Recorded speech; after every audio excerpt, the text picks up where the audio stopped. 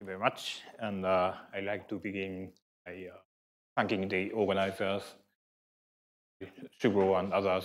Actually, I've been here already for more than 2 weeks. Since the week before this meeting started. This is my third visit to India, second time to ICTS. But last time to ICTS, I was just attending the conference for 5 days. This time I enjoy more. Of course, wonderful environment in this institute. But some people might complain this institute is a bit far away from city center. That's certainly maybe a disadvantage, but there is also advantage because you can see from the picture. Those of you from Bangalore local would recognize, but this hill is something called Nandi Hills, which is in neighborhood of Bangalore. And actually, one weekend I cycled with bicycle from this institute, ICTS, all the way to Nandi Hills. So to the base of the hill, it's just 40 kilometers from here. Then it's another 7 kilometers, 400 meters up in elevation. And I was a bit afraid about traffic. Of course, I wouldn't try riding into downtown Bangalore, but countryside is quite okay. I heard that you can actually borrow a bike from the security guard or somewhere, this institute. So I think riding around this institute is nice. That's advantage of being in its suburb. Okay. So going back to science, I'd like to talk about collaboration with these people. The paper is already in archive. Chenhua is my student. All the other people, especially Gil, is based on postdoc in Korea. So as I will explain, actually, we were working separately on apparently very different problem, but then we discovered that somehow we are working on almost the same model. We decided to collaborate. So there are many open questions I will explain, but I think we found something interesting I'd like to tell you. Okay, so this is our side of motivation. We started from sharing some experimental result on liquid helium done by Morishita-san in Tsukuba University in Japan. His experimental finding is also in archive. So he was studying so-called monolayer of liquid helium adsorbed on graphite. So these black dots are graphite, Japanese letters. But then they can put a very thin layer of helium-4 on top of graphite. Then at certain density, 6.36 nanometer squared, the helium-4 atoms are located at the center of this hexagonal bracket. And, but because of the repulsive interaction, the neighboring brackets, so there is one bracket occupied by helium atom, then the neighboring bracket must be empty. So you have this alternating pattern called square root 3 by square root 3 structure. It happens at this particular density. But then they can increase density of helium-4. And actually, it's not completely clear what happens, but this is the picture believed by experimentalists. So you need to absorb this excess density in some way. The idea is that you can form domain structure. So each domain has the same square root 3 by square root 3. Happens at this density.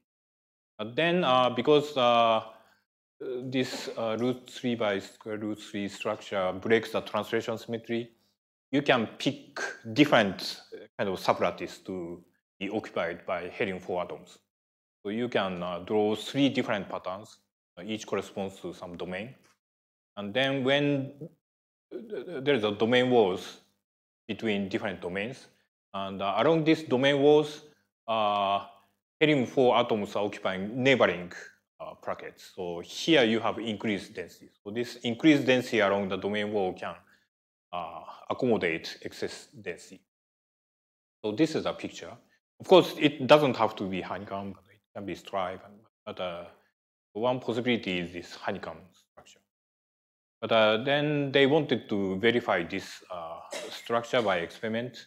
And they tried to measure specific heat, but for pure helium-4 system, somehow the specific heat was too small. They added the small amount of helium-3, helium-4 system. And then they did observe some specific heat coming from liquid helium, and this is experimental finding. And for different densities of helium-4, but constant and the small density of helium-3, they found specific heat as a function of temperature like this. But interestingly, at low temperature limit, specific heat scales like T squared. And because, so naively, this specific heat comes out only when you add helium-3 atom.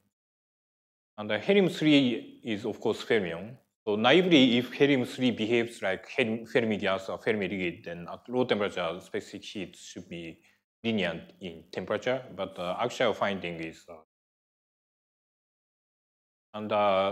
then this experimentalist, Morisa-san, had the idea that maybe this domain structure becomes honeycomb-like. And then, for, let's say, graphene, we know that the dispersion is Dirac fermion type. And in Dirac fermion system like graphene, low temperature specific heat is proportional to T squared. So that's the idea he had, and he asked us whether this makes sense. So this is interesting, but of course there are several problems with this naive idea. So one problem is that it's true that the Dirac fermions exhibit this T squared specific heat behavior, but for this to happen, the chemical potential should be exactly at the Dirac point. In the case of graphene, that is guaranteed by particle hole symmetry, unless you dope or you apply gate voltage. But in case of helium-3, the chemical potential is determined by density of fermions, that is helium-3 in this case. And unless you fine-tune the density, there is no particular reason why the chemical potential. And if chemical potential is off the Dirac point, you should have usual Fermi liquid or Fermi gas, and specific heat should be linear in T. That's one problem. And also, so one idea is that once you form this domain structure, then maybe helium-3 can move along these domain walls. So this is a problem of particles traveling along these edges of honeycomb lattice. But in case of graphene, the standard model is that the electron can sit only on vertices, just hop to next vertex. So this model is not exactly the same as graphene.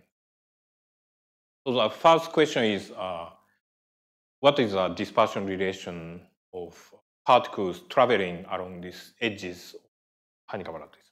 That's kind of a simple question, but I didn't know the answer. We started to study. And another motivation on Korean side, Gil-yong and collaborators came from this material, tantalum disulfide. And this material has been studied by many people, so probably you know better than I do. But anyway, so at T equals 0, in ambient pressure and so on, this material is known to exhibit CDW order, like this. So this shows so-called David star structure. Now, by the way, this David star contains central spin. So in the low temperature, this central atom has free spin 1/2. So effectively, this becomes triangular lattice with some longer range interaction, and this system is thought to be some kind of spin ligand at zero temperature, CDW. But our interest is not in the spin ligand phase itself, but what happens if you apply pressure and so on. So if you apply some perturbation like pressure or doping and so on, then this CDW order melts, and you enter the different phase. There are many experiments. So sorry, I forgot the reference, but this is one experiment done under pressure and at finite temperature. So this narrow region near zero pressure, the CDW phase I just mentioned. But if you add some pressure, then the system goes into different phase where the CDW order is melted. So this is called NCCDW, which stands for nearly commensurate CDW phase. If you apply more pressure, then it becomes usual metal. If you go to very low temperature, then you see superconductivity. Although in this picture, in this figure, this superconducting TC is multiplied by 10. So actually TC is pretty low, superconducting phase. So this is a phase diagram under pressure. And a similar phase diagram was obtained under doping of the same system. Again, around zero doping, you have a CDW phase, Mott insulator. And then if you dope by iron, then you again find a melted Mott insulator phase, nearly commensurate CDW phase. And again, at low temperature, there is superconducting phase. Again, superconducting TC is multiplied by 30, so actual TC is pretty low. But still there is superconducting. And also, there's some experiment done on the applying gate voltage. Again, similar phase diagram. First, you have a CDW phase, and then under some gate voltage, the system enters nearly commensurate CDW phase. And then at very low temperature, you find superconducting. So for very different type of perturbations, somehow the phase diagram looks the same. Okay, so this is interesting. And then the question is, what exactly is this nearly commensurate CDW phase?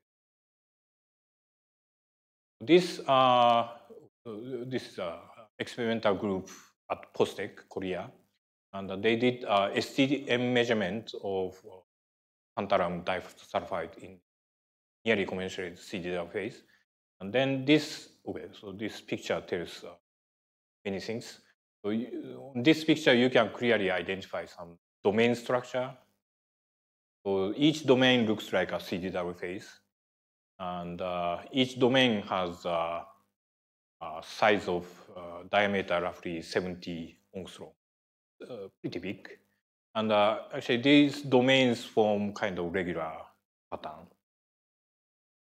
And if you enlarge this STM image, then you can identify this David star structure, this component of CDW phase. This is one domain, and this is a neighboring domain.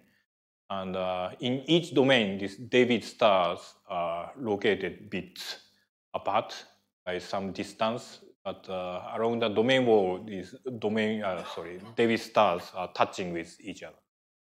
So this is a bit like domain and domain wall structure I discussed earlier concerning this helium-4 on graphite, although they are totally different materials.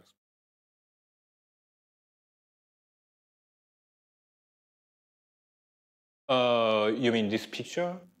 Well, so I guess this is STM image, so they are measuring the local density of state.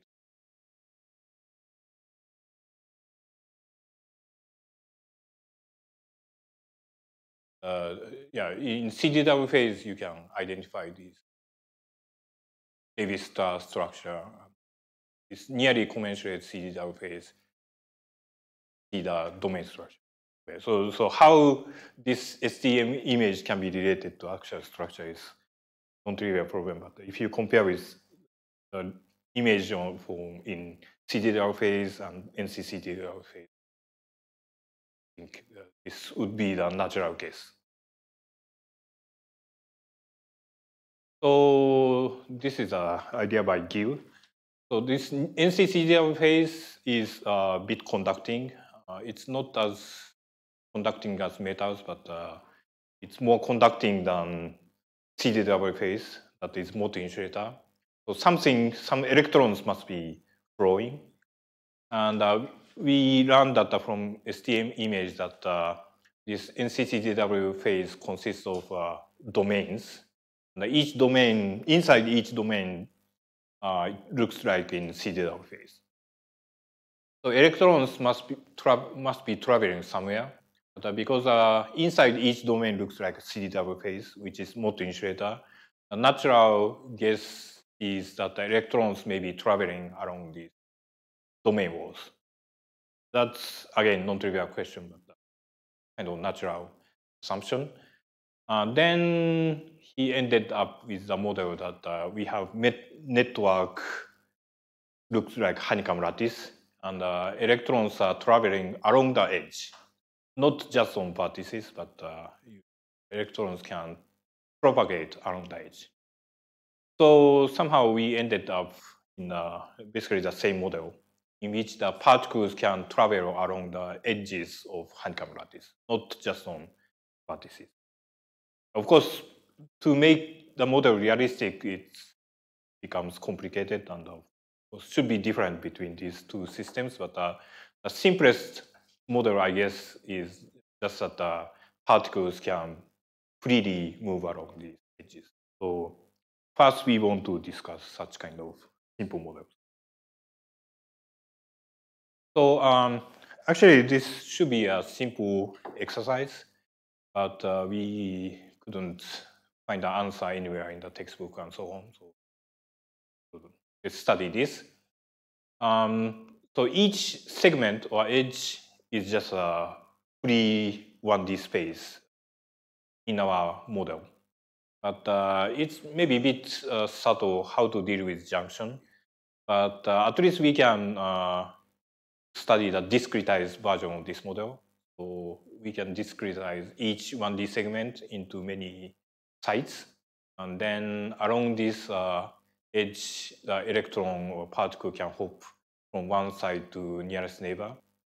And then at junction, you can put one side from which you can hop to any of the 3 neighboring sites. And if we are interested in continuum limit, we can take the limit of many sites each segment. Then this model is just one example of periodic tight binding model on periodic lattice. So we can obtain the dispersion relation in the standard way. And but the result is kind of interesting. So this is the result we found. So, okay, so different colors shows a different level of discretization. But in the continuum limit, you can just focus on this purple color. So first point is that actually there are several Dirac points, Dirac cone-like structure like this. But somewhat unexpected is that there are flat bands. And actually, the flat band, oops.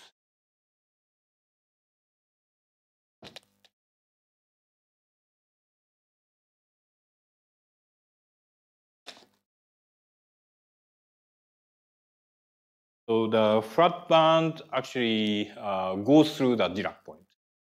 So around this Dirac point is not usual Dirac point, but you see this kind of structure, which is sometimes called a spin-one Dirac. And I show you just 2 sets of flat bands, but actually at higher energies, there are more and more flat bands. There is a cascade of flat bands. Yes. Yeah, that's a question. So if you define the half filling by the number of fermions equal to half of the number of sites, then I think the filling level goes up. So the half filling is not quite well defined. This system. Each segment can contain infinite number. So in order to match experiment, eventually we need to find the actual density and what is the corresponding Fermi level. So we found a flat band, and so that was kind of unexpected. But once we think about it, the existence of flat band, actually infinite series of flat bands, can be understood rather naturally. That is, okay, so this is non-topological flat band, zero Chow number. So that corresponds to kind of localized states. And actually you can find that you can easily naturally construct localized eigenstate. Because let's focus on one hexagonal bracket in this honeycomb structure. Then each edge is just a one-dimensional free space. So the eigenstate, energy eigenstate, just corresponds to plane wave, sine or cosine. And you can choose the energy so that and the phase of the wave function so that this wave function on each edge is sine wave, and node of wave function exactly match the vertices. And you do the same on all the edges of this bracket. Then this is just an eigenstate of Schrödinger equation.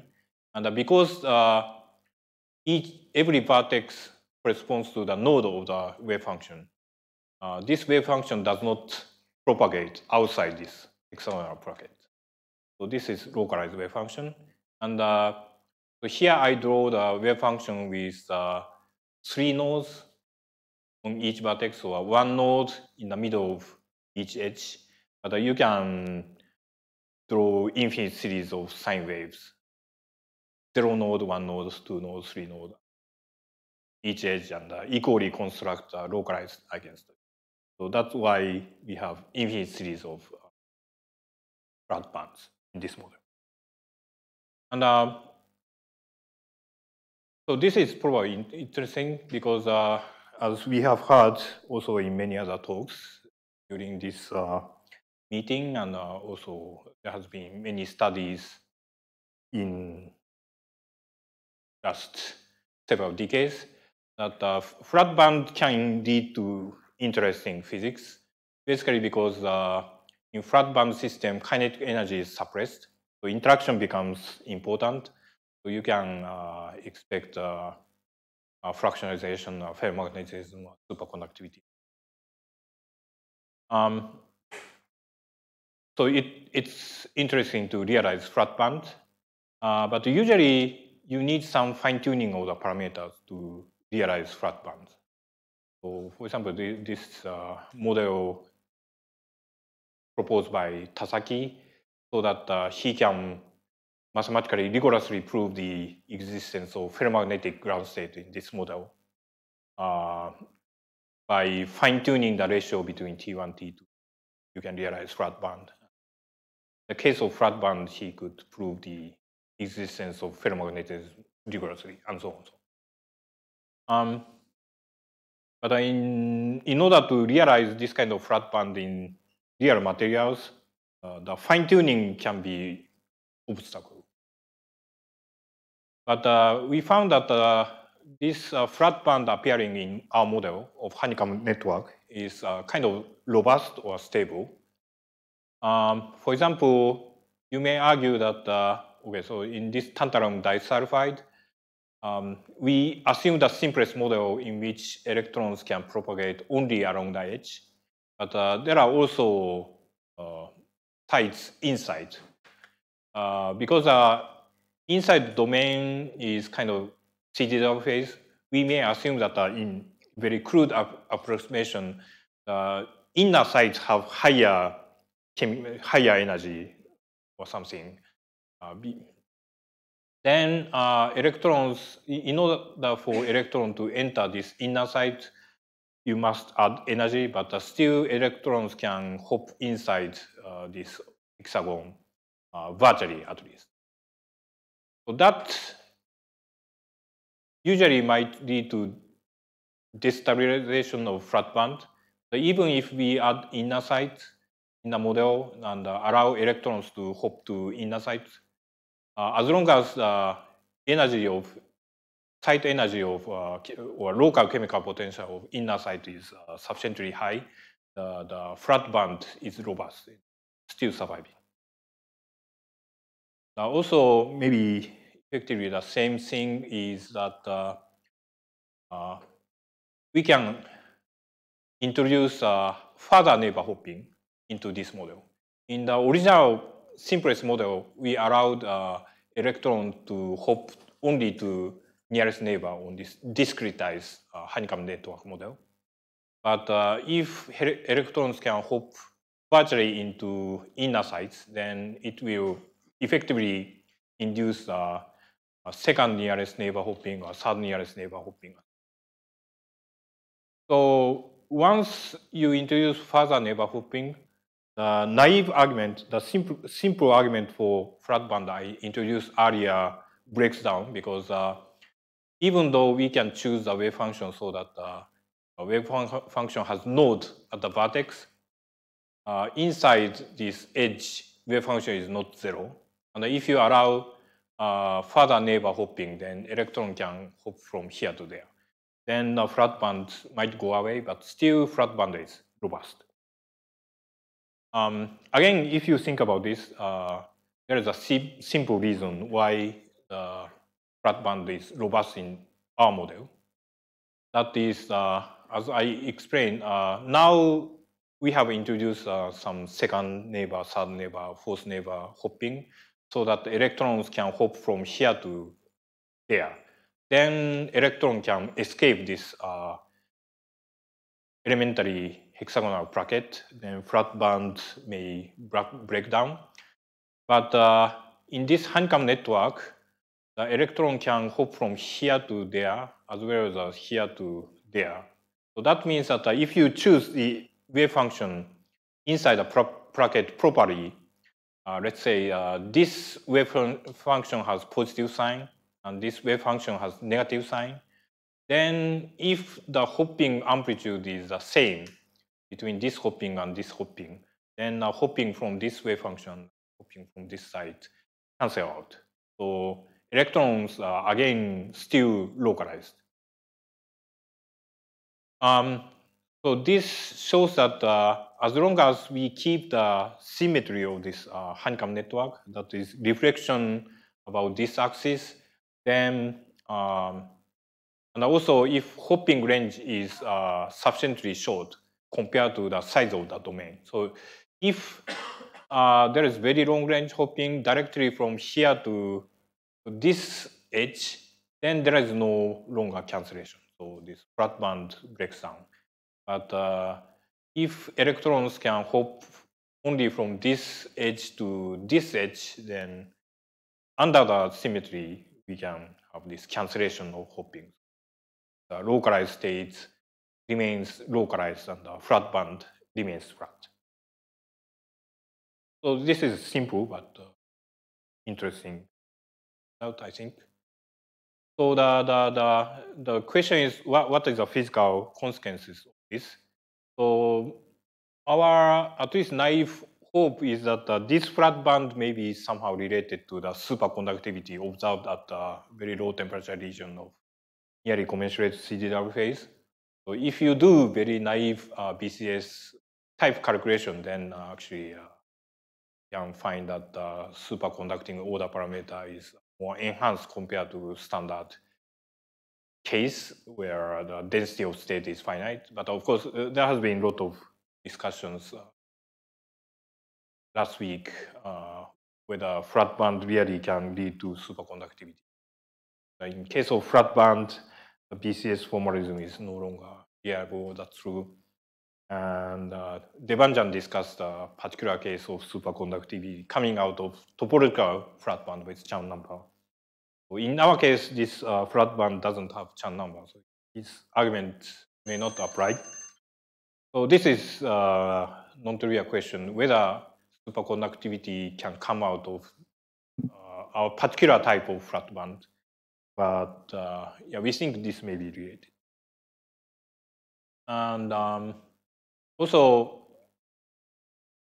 back to this helium business, we can see that in principle we can have T-square behavior of specific heat for range of the density of helium-3 in a stable manner. Because in case of standard Dirac fermion, as I said, you need to really fine-tune the chemical potential to match the Dirac point. But in case of our spin-1 Dirac fermion, for range of density, the Fermi level lies exactly at our Dirac point because there is a flat band to absorb excess particle. So as long as the Fermi level matches this energy of the Dirac point, a flat band, then we can expect T-square specific heat behavior. But we still have a problem because actual density of helium-3 seems to be too low to for this mechanism to solve this question. But I'm running out of time. Summarize. Yeah, the honeycomb network of fermions may be relevant for very different systems. This helium monolayer on graphite or electrons in nearly commensurate CDO phase of tantalum disulfide. And maybe most interesting finding is that there is a cascade of flat bands which are robust against inclusion of different perturbations, which is kind of protected by symmetry.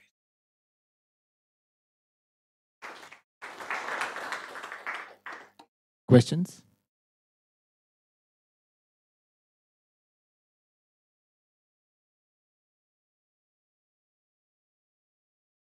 Yeah, so my question is about that flat band. So usually if you take 3 orbital model, and often we get 3 states which are bonding, anti-bonding and non-bonding. Non-bonding state is usually flat.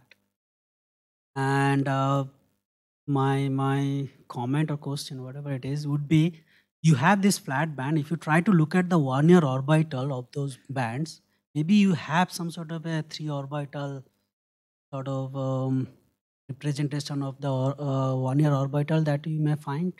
For example, if you take a Kagome lattice, which has a 3 sublattice side, and you always get a flat band, which is the non-bonding state. So maybe if you look at the 1-year orbital of your states, they may have a different lattice than the original lattice of the atomic orbital you have.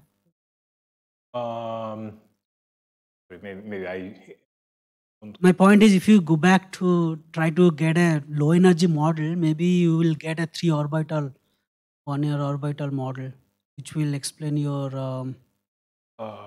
flat band. 1-year orbital for the atomic orbital? No, 1-year orbital are not necessarily atomic orbital. Those are the localized orbital in the real space. Well, so our eigenstate is certainly localized, but localized along the bracket of this honeycomb network. It involves many atoms, our model. So maybe I don't quite understand what you mean by 1-year orbital in this context. Well, for example, if you take the graphene, twisted bilayer graphene, the 1-year orbitals have a different Moire sublattice than the actual sublattice of the graphene. In that sense, I was talking about. If you look at the 1-year orbital, they may have a different lattice than the lattice that you are seeing for each atomic sites. Yeah, thank you. Yeah, I will think about it.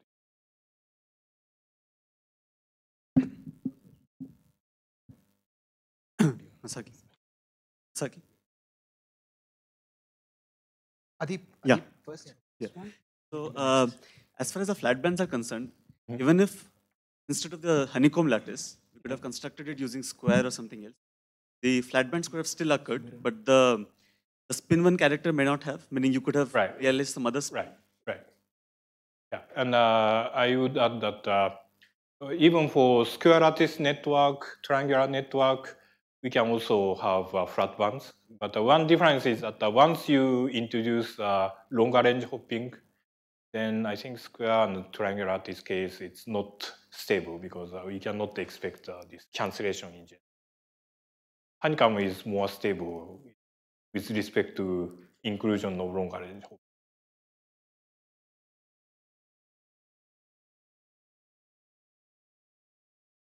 So in the experiment for all densities, they saw the t-square law, or were there some samples and densities where it was not t-square? You mean tantalum? In either system? Or you mean specific heat? Okay, I don't know about tantalum disulfide, but for this helium system, yeah, t-squared behavior seems pretty robust. Yeah, I forgot to, I didn't include, but this is a plot for fixed density of helium-3 for different densities of helium-4, the OT squared. And also they did a similar experiment for half the density of helium-3, 0.1 nanometer per nanometer squared. And again, they found t-square behavior. But at least in this helium system, this t-square behavior seems pretty robust. I was just wondering about you model this network as in the continuum and scattering matrices respect the eigenvalues there also happen. I think so. Yeah. We didn't check yet.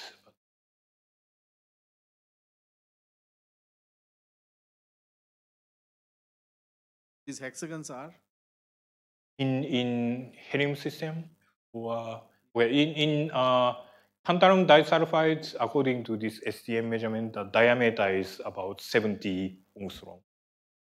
And in case of helium, actually it depends on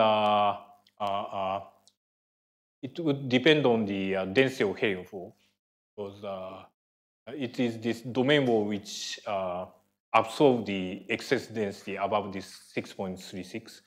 But yeah, if you do simple calculation, if you assume the density of helium-4 to be, let's say, 7.07, bit above 6.36, then the structure should be like this. So this is called 10 by 10 structure. So each edge corresponds to 3-4 helium-4 atoms. So the reason I was asking is